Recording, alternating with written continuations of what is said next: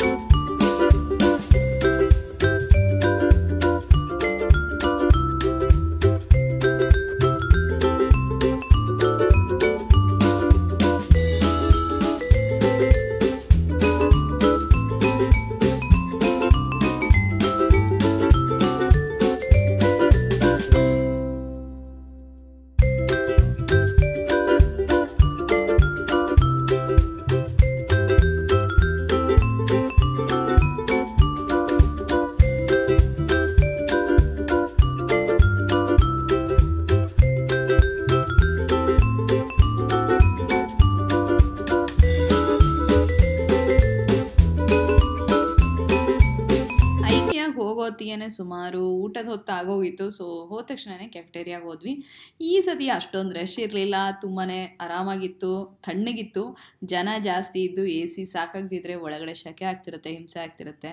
ಅದೇ ದಾಲ್ ಮಖನಿ ಮತ್ತು ಪನ್ನೀರ್ ಬಟರ್ ಮಸಾಲ ಅಥವಾ ಯಾವುದೋ ಒಂದು ಗ್ರೇವಿ ಪನ್ನೀರ್ದು ಅದಿತ್ತು, ತೊಗೊಂಡ್ವಿ.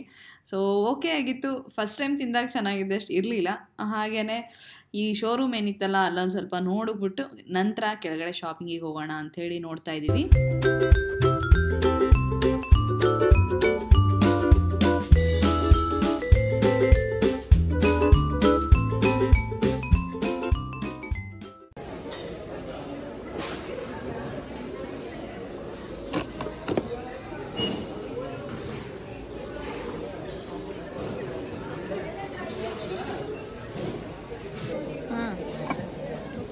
$279 ಅಲ್ಲ?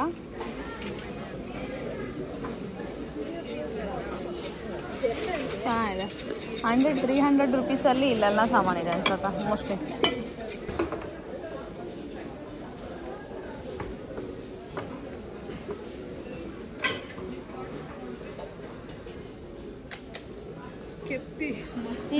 ಇದು ಅಲ್ಲಲ್ಲ, ಕೇಕ್ ಐಸಿಂಗ್ ಎಲ್ಲ ಮಾಡೋದು.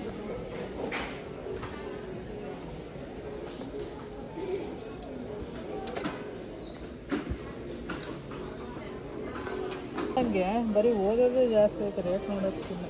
ನಾವು ಇಷ್ಟೊಂದು ಓದ್ಬಿಟ್ರೆ ಎಕ್ಸಾಮಿಗೆ ಹೋಗ್ದಂಗೆ ಫೀಲ್ ಆಗುತ್ತೆ. ಕಣ್ಣಿ ಸುಮ್ಮನೆ ಇದು 450.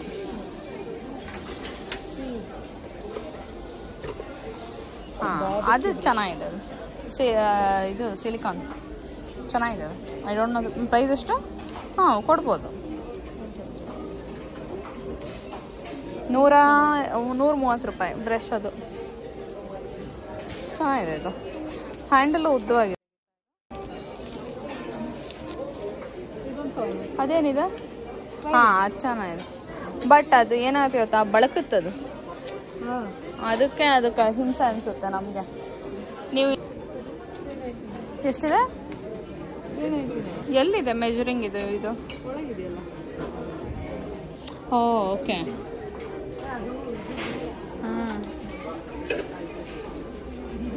ಅದು ಮುಂದಿದೆ ಅಲ್ಲಿ.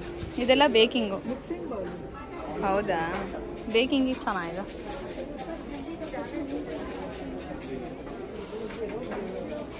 ಗುಡ್. ಬೇಕಿಂಗಿಗೆ ಚೆನ್ನಾಗಿದೆ. ಎಲ್ಲ ಇದೆ. ಮೆಜರಿಂಗ್ ಕಪ್ಸ್ ನೋಡಿ.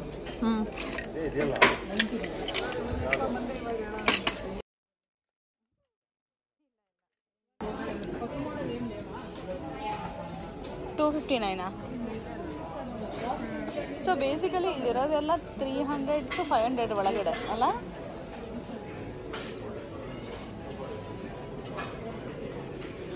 ಇದು ವೈಟ್ ಇದೆ 2 ನನ್ನ ಹತ್ರ. ಕಲರ್ ತಗೊಳ್ಳೋಣ. Set of 3 different colours. $479. 3 ಕಲರಲ್ಲಿದೆ. 500 ಒಳಗೆ 3. ಲೀಕ್ಗೆ I don't know, but air tight.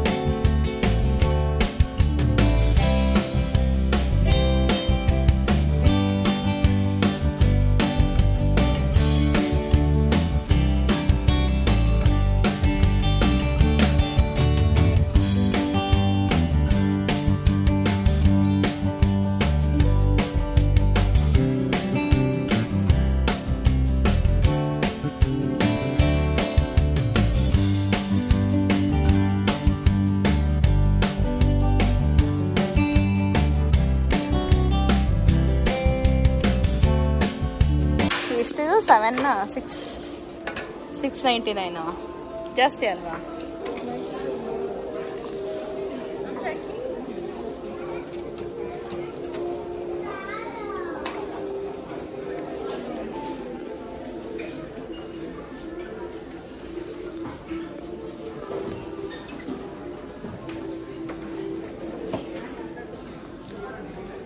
ನಂಗೆ ನಿಜವಾಗ್ಲೂ ಕತ್ರಿ ನೋಡಿದ್ರೆ ಖುಷಿ ಆಯ್ತಾ. ಎಷ್ಟಿದು? ಸ್ಪೈಸ್ ಗ್ರೈಂಡರ್ ಪರ್ ಪೀಸ್ 99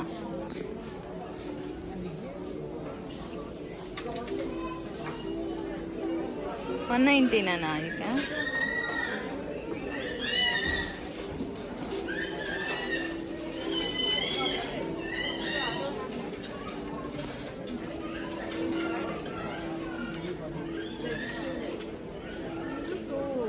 ಅದು ಚಳಿಗಾಲ ಮಳೆಗಾಲದಲ್ಲಿ ಬರಲ್ಲ, ಅದು ಕುಟ್ತಾ ಇರ್ಬೇಕದು. ಉಪ್ಪು ಯಾರು ಬಿ ಪಿ ಜಾಸ್ತಿ ಉಪ್ಪು ತಿನ್ಬಾರ್ದು ಅಂತ ಅಂದ್ರೂ ಹಾಕೋತಾರಲ್ಲ ಅಂಥವ್ರಿಗೆ ಕೊಟ್ಟು ಅದು ಹೊರಗೆ ಬರದೆ ಬಿ ಪಿ ನಿಜವಲ್ಲೂ ಜಾಸ್ತಿ ಆಗುತ್ತೆ.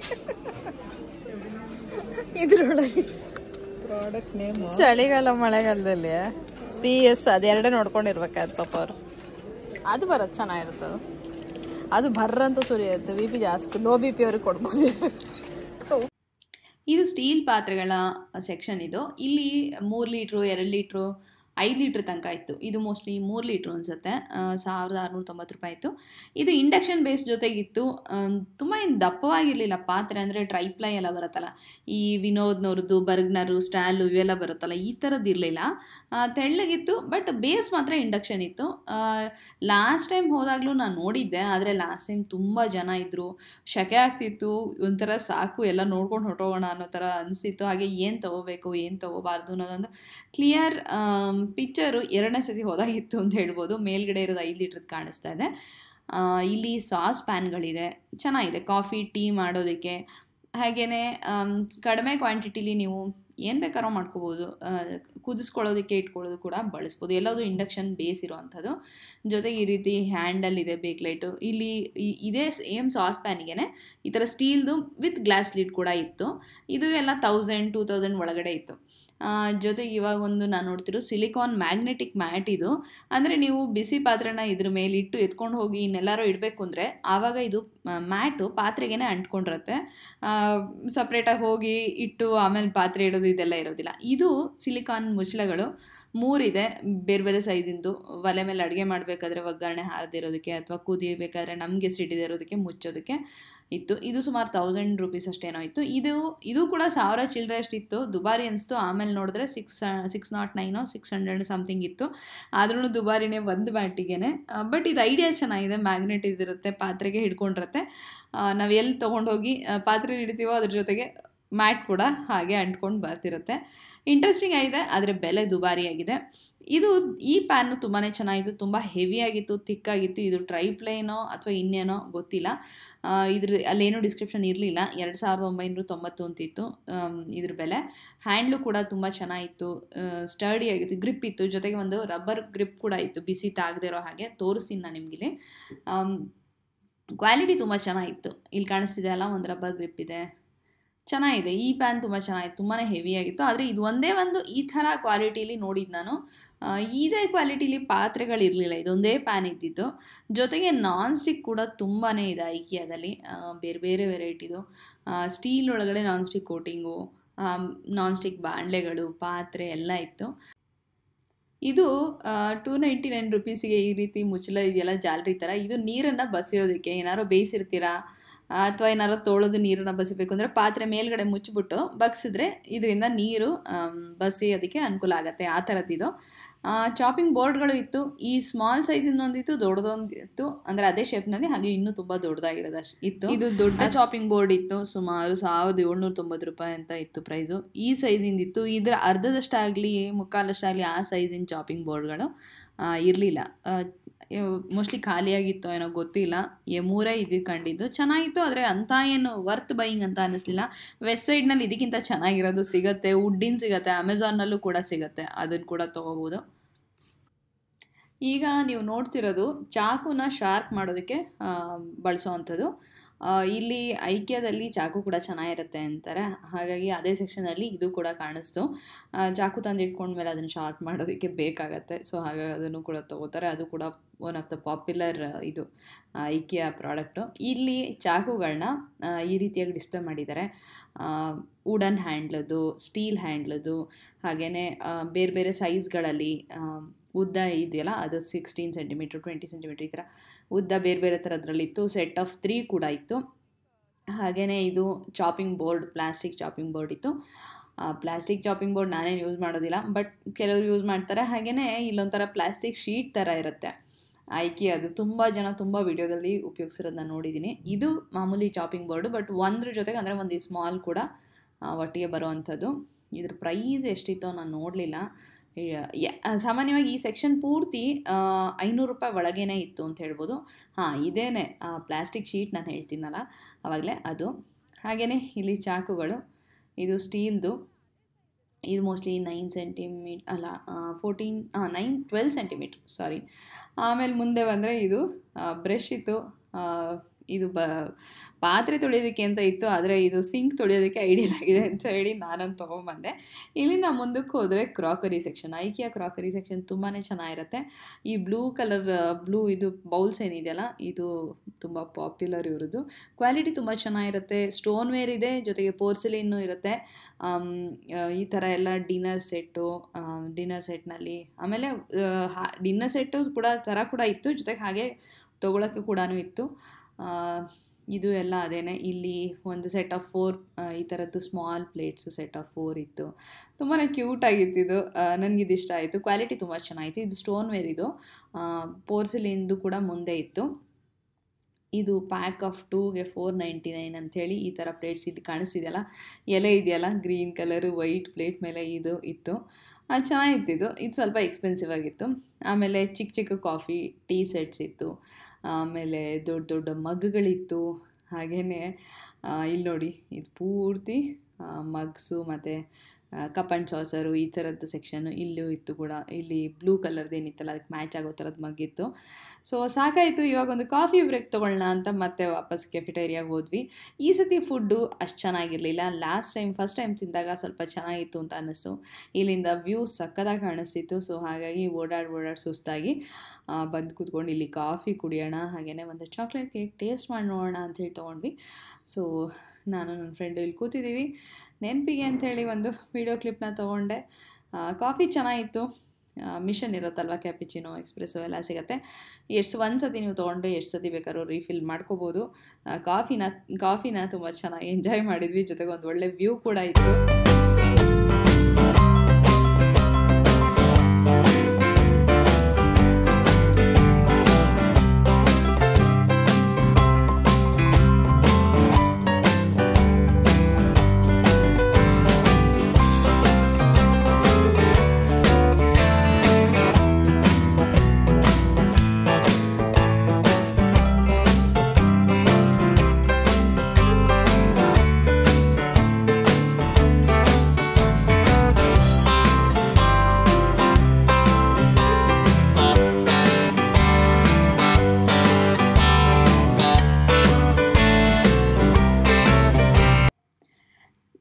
ಕಾಫಿ ಬ್ರೇಕ್ ಆದಮೇಲೆ ಇನ್ನೊಂದು 2-3 ಸೆಕ್ಷನ್ಗಳಿದ್ವು, ಅದನ್ನು ನೋಡ್ಕೊಂಡು ಹೋದ್ವಿ. ಇದು ಬೆಡ್ ಸ್ಪ್ರೆಡ್ ಇರುವಂಥದ್ದು, ಪಿಲ್ಲೋ ಕವರು ಈ ಥರದ್ದೆಲ್ಲ ಇರುತ್ತಲ್ಲ, ಕರ್ಟೆನ್ಗಳು ಈ ಥರದ್ದು ಏನೇನಿರುತ್ತೋ ಅದೆಲ್ಲದ್ರದ್ದು ಸೆಕ್ಷನ್ ಇದು. ಇಲ್ಲಿ ಅಂಥದ್ದೇನು ತೊಗೊಳ್ಳೋಂತಿರಲಿಲ್ಲ. ಬಾತ್ ಟವಲ್ಸು, ಮ್ಯಾಟ್ಸು ಈ ಥರದ್ದೆಲ್ಲ ಏನೇನೇನೋ ಇರುತ್ತೆ, ಅದೆಲ್ಲ ಇತ್ತು. ಅದನ್ನು ನೋಡಿಕೊಂಡು ಇಲ್ಲಿಂದ ಮುಂದೆ ಹೋದರೆ ಲೈಟ್ಗಳ ಸೆಕ್ಷನ್ ಇತ್ತು. ಅದನ್ನು ನೋಡಿಕೊಂಡು ಅದು ಲಾಸ್ಟಿಗೆ ಆರ್ಟಿಫಿಷಿಯಲ್ ಪ್ಲ್ಯಾಂಟ್ಸು, ಫ್ಲವರ್ಸು ಜೊತೆಗೆ ರಿಯಲ್ ಪ್ಲ್ಯಾಂಟ್ಸ್ ಕೂಡ ಇರುತ್ತೆ, ಅದು ಇತ್ತು. ಅದೊಂದು ಸೆಕ್ಷನ್ ನೋಡಿಕೊಂಡು ಅದಾದಮೇಲೆ ಬಿಲ್ಲಿಂಗ್ ಮುಗಿಸಿ ಮನೆಗೆ ಹೊರಟಿದ್ದು ಅಷ್ಟೇ, ಇನ್ನೇನು ಜಾಸ್ತಿ ಇರಲಿಲ್ಲ. ಬಟ್ ನಿಮಗಿಲ್ಲಿ ಇರಲಿ ಒಂದು ನಿಮಗೂ ಕೂಡ ನೋಡ್ತಾ ಆಗತ್ತೆ ಅಂತ ತೋರಿಸ್ತಾ ಇದ್ದೀನಿ. ಈ ಪ್ಲಾಸ್ಟಿಕ್ ಟಬ್ಗಳೆಲ್ಲ ಇದೊಂದು ಇತ್ತು ಸೆಕ್ಷನ್, ಮರ್ತೇ ಹೋಯಿತು ನನಗೆ. ಈ ವಿಡಿಯೋ ಕ್ಲಿಪ್ ನೋಡ್ತಿದ್ದಾಗ ನೆನಪಾಯಿತು. ಈ ಸೆಕ್ಷನಲ್ಲಿ ತುಂಬ ಚೆನ್ನಾಗಿತ್ತು. ಈ ಟಬ್ ನನ್ನ ಹತ್ರ ಇದೆ, ಹಿಂದೆ ನಾನು ತರಿಸಿದ್ದೆ. ಎಷ್ಟು ದುಬಾರಿ ಇತ್ತು, ಇವಾಗ ತುಂಬಾ ಬೆಲೆ ಕಡಿಮೆ ಆಗಿದೆ. ಹಾಗೆಯೇ ಈ ಸೆಕ್ಷನಲ್ಲಿ ಜಾಸ್ತಿ ಮೇಡ್ ಇನ್ ಇಂಡಿಯಾ ಸಾಮಾನುಗಳಿದ್ವು.